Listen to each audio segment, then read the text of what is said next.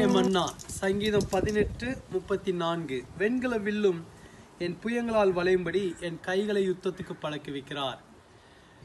தாவீது தன்னுடைய வாழ்க்கையில கர்த்தர் நடத்துகிற ஒரு காரியத்தை சொல்லுகிறார். என்னை பழக்கி வைக்கிறார் அல்லது என்னை பயிற்றுவிக்கிறார். அநேக நேரங்களில் நம்முடைய வாழ்க்கையிலும் கர்த்தர் சில காரியங்களை கற்றுக் கொடுக்கிறார். ஆனால் இந்த கற்றுக் கொடுப்பதற்கு ஒரு நோக்கம் உண்டு.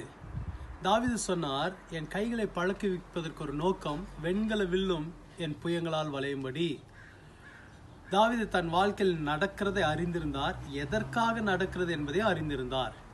இன்னைக்கு அநேக நேரங்களிலே நம்முடைய வாழ்க்கையில என்ன நடக்கிறது என்பதை நாம் அறிந்திருக்கிறோம். நாம் கடந்து செல்கிற கடினமான பாதையை அறிந்திருக்கிறோம்.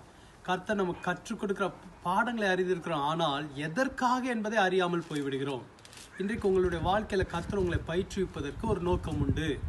வெண்கல வில்லும் உங்க புயங்களாலே வளையும்படி கர்த்தர் விரும்புகிறார். அவர் நன்மைக்கு ஏதுவாக செய்கிறவர், தீமைகளை நன்மையாய் மாற்றுகிறவர். சில நேரங்களிலே நமக்கு புரியாதவைகளாக இருக்கலாம், கடினமாக இருக்கலாம். ஆனால் இன்னைக்கு விசுவாசத்தோடு சொல்லுங்க, வெண்கல வில்லும் என் புயங்களால் வளையும்படி என்னை பழக்கி வைக்கிறார். அப்பொழுது நீங்க கர்த்தருடைய கரத்தை பார்ப்பீர்கள், கர்த்தருடைய உற்சாகத்தை நீங்க பெற்றுக்கொள்வீங்க. சோர்ந்து போகாதீங்க. அவர் உங்களை நடத்தி கொண்டிருக்கிறார். அவர் உங்களுக்கு கற்றுக் கொடுக்கிறார், உங்களை பலப்படுத்துவார். ஜெபிப்போமா? தகப்பனே, நீர் எங்களுக்கு பயிற்றுவிக்கிற தேவனாயிருக்கிறதுக்காக நன்றி. அநேக நேரங்களில் எதுக்குன்னு புரியாமல் கஷ்டப்படுகிறோம். ஆனால் ஆண்டவரே, இன்றைக்கு நீர் எங்களுக்கு கொடுக்கிற இந்த வார்த்தைக்காக நன்றி. வெண்கல வில்லும் புயங்களால் வளையும்படி. கர்த்தர் ஆண்டவரே, உங்களுடைய பிள்ளைகளை உற்சாகப்படுத்தும், பலப்படுத்தி இந்த நாள் அற்புதத்தின் நாளாக இருக்கட்டும். ஆசீர்வதியை உயர்ந்த அடைக்கலத்தில் வைப்பீராக.